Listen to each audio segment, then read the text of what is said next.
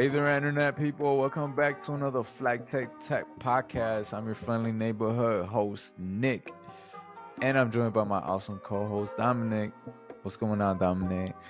Not much. Everything's going great. How's everything with you? Everything's good. Everything's what's up. good. I'm ready to talk tech news. Me too. I'm thrilled to dive into some mind-boggling tech news with you today. And we've got a mix of intriguing stories lined up. So let's jump right in. Let's kick things off with a jaw-dropping story. So, a former Samsung executive has been accused of attempting to copy an entire chip plant in China. Can you believe it, Dominic? Yo, what? It's like something straight out of a spy movie. My boy taking shortcuts. The allegations suggest that this executive tried to steal crucial technology and replicate it in China. It's a reminder that intellectual property protection is a serious matter for these companies. I can't believe Samsung. Like, I expect that from Huawei, but not Samsung. My boy said You know Huawei. what I'm saying? Like, yo. No disrespect, but they have that reputation. Huawei, they still like technology, but Samsung is like, they're not Chinese, they're Korean. Like I feel like it's because like Samsung, they just see like what's going on with Apple, and then they're like, all right, we gotta move on from this. Wait, hold on. I think I read this article wrong. It says a former Samsung executive. All right, Samsung, you're redeemed. We're not gonna. Okay. Yeah. Okay. All right.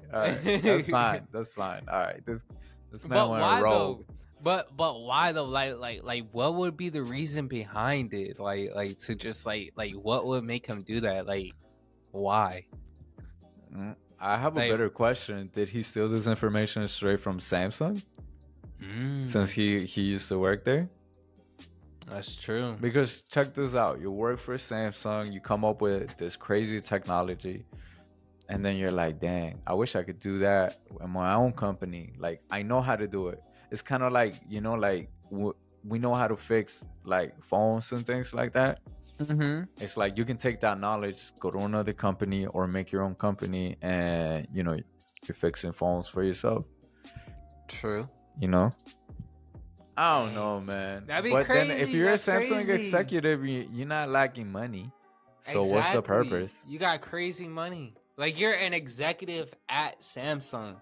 Like, literally, if you wanted to move from Samsung and go apply at Apple, if they're paying more, you could pull up to Apple and do that. Like, that's crazy. We're gonna see this man on the next keynote, on the next WWDC. Well, like James Bond is never enough. So let's switch gears and talk about a recent protest that took the internet by storm. I don't know if you heard about this, Dominic, but let me tell you. Reddit, the online platform, you've been on it? You've been on Reddit, right? Yeah, I used to use it to like promote my YouTube video and follow Wall Street Bets when the whole GameStop frenzy was going on. Oh, that's right. That's when it got real popular.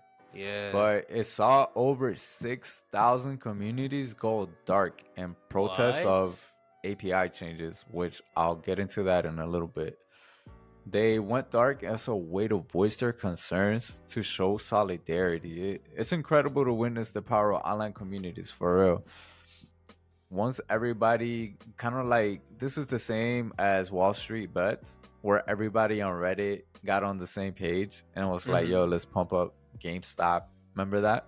Yes. Yeah, so it's like that. They were going ham with GameStop. Anyways, API changes. So let's say you're a Reddit launcher. So you're not the Reddit app, but you're a different launcher where you can interact with Reddit, friends, everything like that, different features. That's the API is the way that you interact with Reddit. So they're changing the rules to where you got to pay a lot per request, something like that. And a lot of launchers that are really popular, like Apollo, I don't know many, to be honest, they were going out of business. They were getting put out of business, like after being in business years, and everybody's favorite app.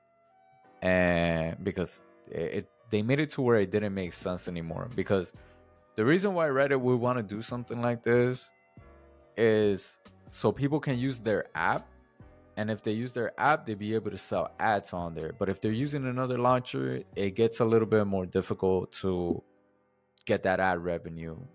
Am I being clear? Like, I don't know, but I I see think what they're you're gonna saying. reverse it. 6,000 communities like going missing. Yeah, I it's know got for to a change. fact, like for 6,000 communities going missing on Reddit, that had to have hurt them in some type of way, you know? Yeah, especially if it was popular ones. Exactly, exactly. But I mean, it's amazing to see the strength of online communities, but Reddit users taking a stand and going dark is a powerful demonstration of their dedication and passion. For real. But this protest highlights the importance of listening to the voices of the community and finding ways to address their concerns. The internet has become a platform for mobilization and making a real impact. Kudos to the communities taking a stand. Facts. Well, moving on. Let's talk about Apple's recent announcement of tvOS 17 for Apple TV. I know you couldn't wait for this one, Dominic. Oh, Brace boy. yourself because some exciting changes are coming our way. Apple's constantly pushing out good updates, and this update is no exception. We're talking about enhanced user experience, new features, no duh, and even more seamless integration with other Apple devices. I'll get into that later. It's like bringing a cinema experience right into our living rooms. Grab your popcorn because Apple TV just got even better.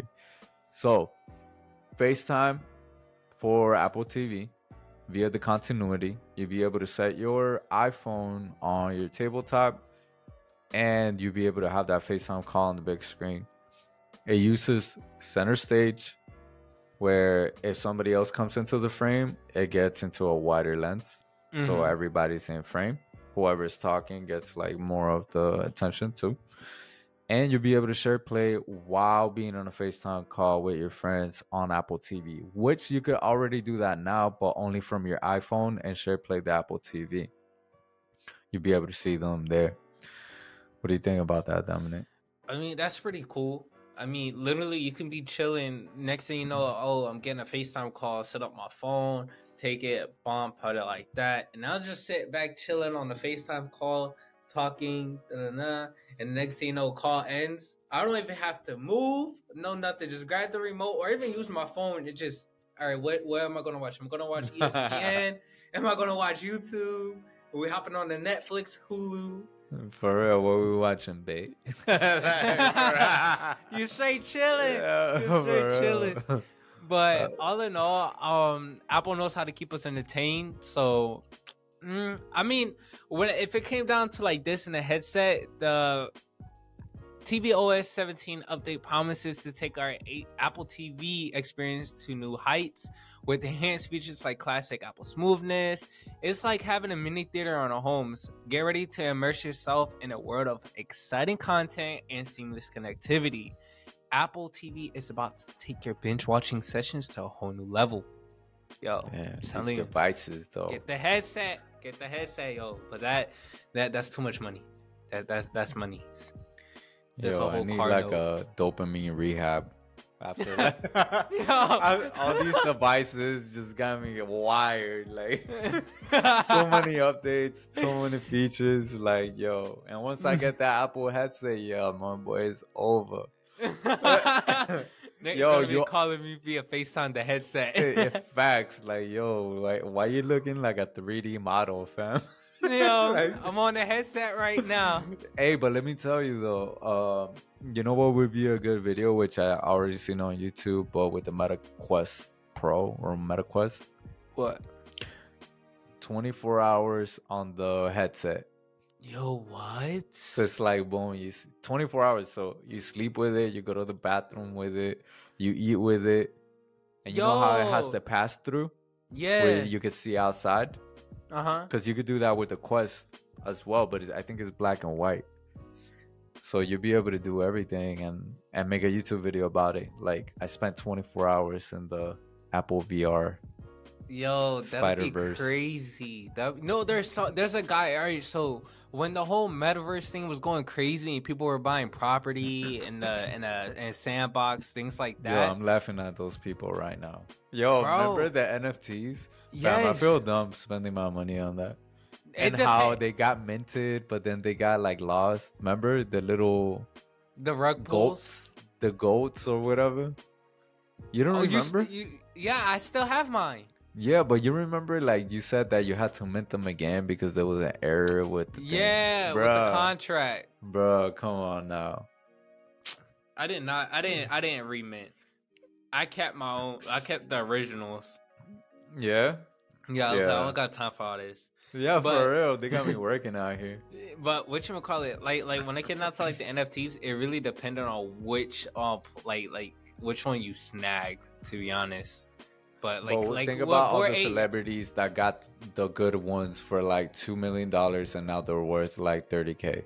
Check this out. With Bored Ape Yacht Club, you know that, if I'm not mistaken, that originally took off in 2017, right? And it didn't become popular until I think it was 2021 or 2020. That's when it finally became popular, because that's when the project like really took off and people were selling them for like massive amounts of money.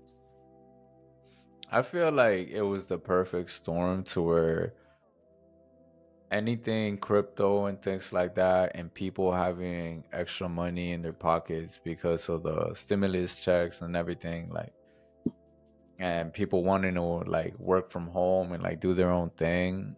It was like perfect. Like, yo, I got money. I know crypto and like any with these blockchains is popping.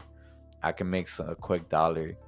But I don't know. I feel like only like the people, like celebrities, probably made money with it. I don't know, that like pumped up an NFT and then just dumped it. Like a lot of people got in trouble for that. Yeah, yo, Tory Lanez, his NFT went crazy. I'm not sure if you saw it. I like what he did though, because I think he sold the album with it. So if you got the Yes. NFT, you got the album, Yes. and he sold like a whole lot of them. He got made 100% of that money. money. Yeah, because made he was money. independent, so there was no labels getting a cut. No, Yeah, he nothing. did good. But look at where he at now. Yeah, yeah. My Damn. dog Free Tory. Tory, bro. Well, I don't know. If he's innocent, free Tory. If he's not, I mean, my boy got to do his time. Yo, my dog Tory, bro. But hey, let's wrap up with a tech industry headline that has everyone buzzing. Twitter has reportedly refused to pay its Google contract. That's a bold move, Elon. That's a bold move, my boy. Yo. But I mean, the details are still unfolding, but it's clear that the decision will have some serious implications. That's crazy. My boy Elon said, "Yo, there's a mistake in this bill. Get me to the cancellation department." Yo, Google's like, "No, please, we'll cut your bill in half. We'll Yo. give you HBO for 6 months." sound like you talking to Xfinity. Hey, yo. like, yo, that one person that be on the other end always telling me like, oh, we could do this. Matter of fact, we could give you 3 months for free. All types of stuff. Yo, I bet you when Elon got that bill, he was like, hold on, something ain't adding up. So you mean to tell me from this time to this time, I use about this much data when I really got here around this time, I acquired this account this time? For real, I Yo. just got this account. I don't know what these people were doing with all this cloud real. computing. he calling up the original owners like, yo, y'all didn't tell me there was a bill for like 5 million. Like, what's going on right now? Yo, The other- it's like they left them with the bill. Yo, and then That's the whole hilarious. thing is when Elon calls the other people, their lines like this number's no longer in service. Please try again later. Like, yo, what? He's sending out emails. They changed the email. Yo, they ran off on Elon. Yo, Elon calling from different numbers.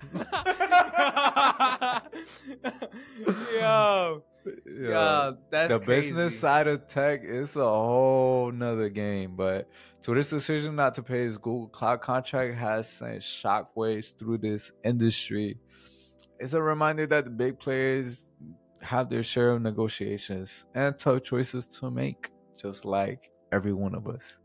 So I'm gonna be keeping a close eye on how this unfolds and what it means for the tech landscape. Cause can you just skip the bill? Like, Exactly. how you Like gonna run things with no cloud though? I feel like if like with what Elon did, if depending on how it plays out, it might just be a green light for other companies and things like that. To where if they're like, all right, if we don't got it, we don't got it. Like I'm not about to pay. I'll pay. I'll catch him next month. Or like they might pull a whole TikTok meme, double it, and give it to the next person. For real, I got you next time. Yo, That's what the previous owners of Twitter did. Basically, they were like, "All right, we're going to double this and give it to Elon." But I mean, shoot, that's a wrap for today's episode of Fly Tech.